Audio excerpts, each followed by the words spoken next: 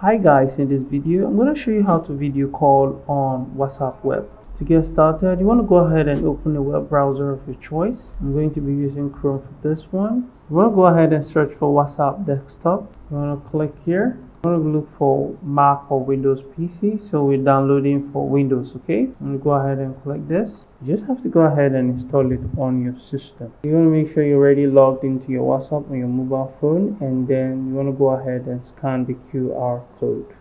Once you scan the QR code, you'll be able to access your WhatsApp on your desktop. To video call on WhatsApp web, what you have to do is to go ahead and select the contacts, and then you want to go ahead and click on the camera icon right here.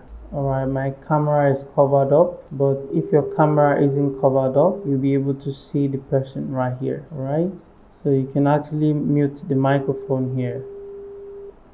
So here you can access other settings. Alright guys, this is how to video call on WhatsApp web. Thanks for watching, and I'll see you in the next video.